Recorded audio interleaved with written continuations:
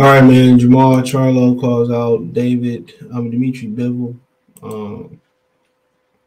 He, says he's bigger than him and all that. But hold on. Hold on. Fair use for educational purposes. Here we go. Hold on. Okay. Understood. Right now. What fighting? So we have to ask him to let us first. As soon as you were kids, much of the bill.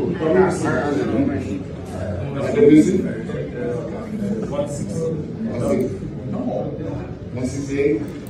You got the 168.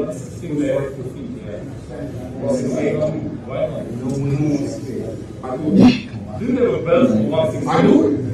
168. When you do it, no belt. Just attraction. I do it. Let's do it. You're a great fighter. I do it. You want to fight? Alright. Best fighting the best. That's what it's all about. I do it.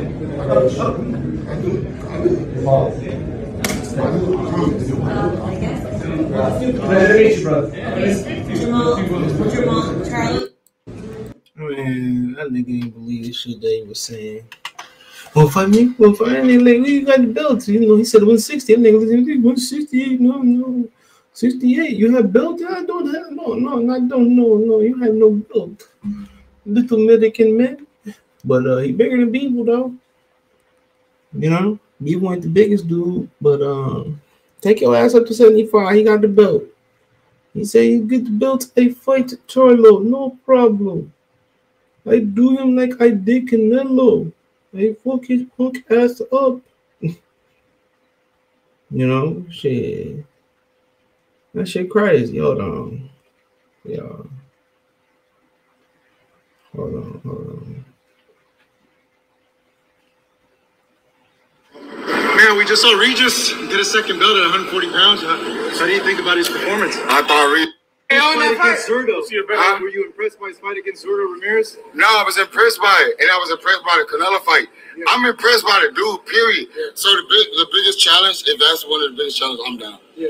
168 or 175? Yeah. Sure, I go to 68. What do you make of all the talk from Jose Benavidez and David Benavidez about the potential fight and all that? Yeah. They just talk. Yeah. Yeah. They just talk. Who you got in Benavidez and Plant?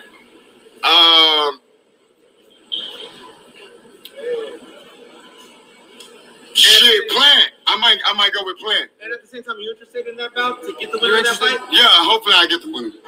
But you know what? Hey, that's what it is. Boxing is gonna take its toll. If they want to see me, they're gonna see me. How do you see that fight ending? You and either one. How do you see that fight ending? With me? Yeah. I'm knocking everybody the fuck out. All right? McGill don't want no smoke. He would have been for me. Y'all acting like y'all promoters. I'm not a promoter. I'm a fighter. I do the fighting, all right? If they want to fight me, they're going to make it happen. That's all I can do. Everybody want to fight the best, the champ. You know what I'm saying? I'm the champ. So everybody going to want to fight the champ. It's okay. Y'all don't take it too personal. All right, basically he's saying I ain't really tripping off that shit, nigga. I just fight. That's what he's saying. You got to go through Al, and if you get through Al, you know what I'm saying, then we can fight. And that's what it was. And that's exactly what it was.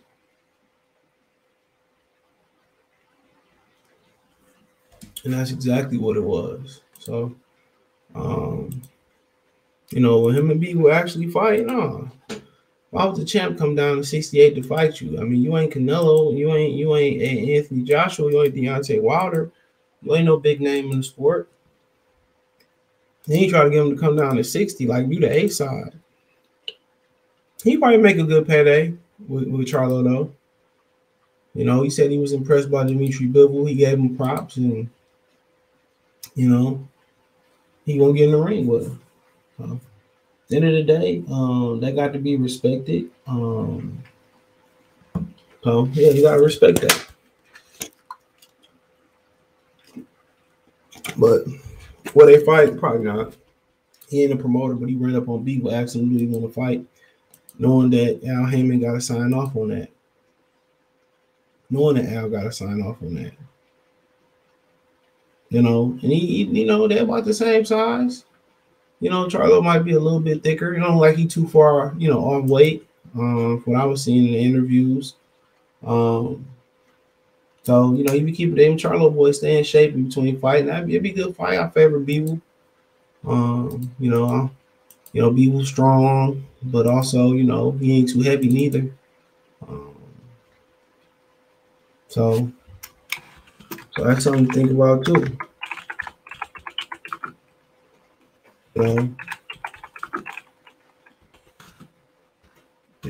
So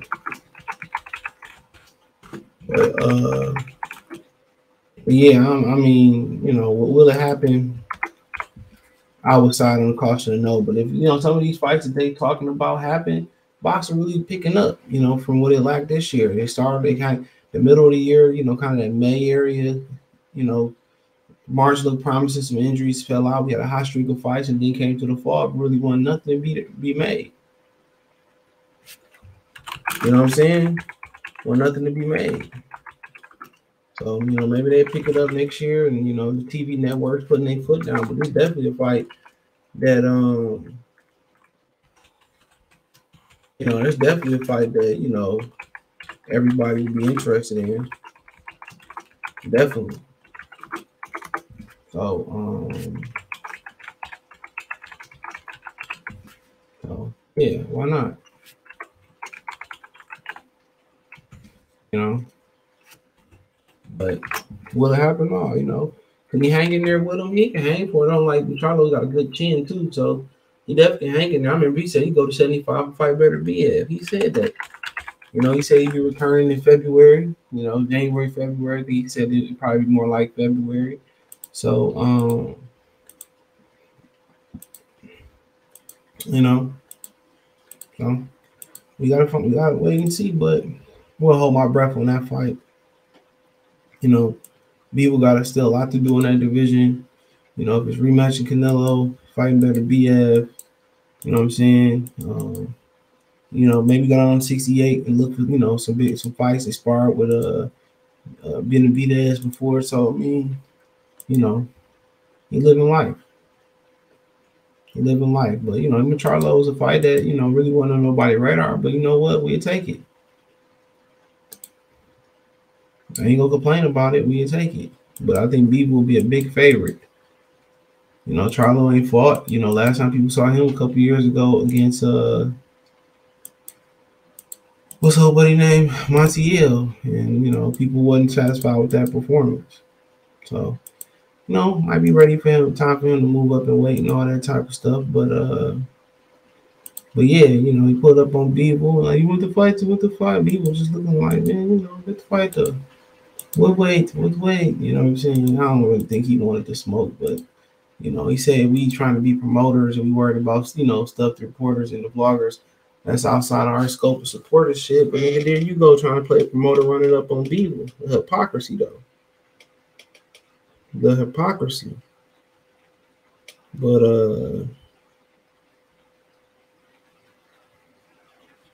you know, but like I said before, it's an interesting fight.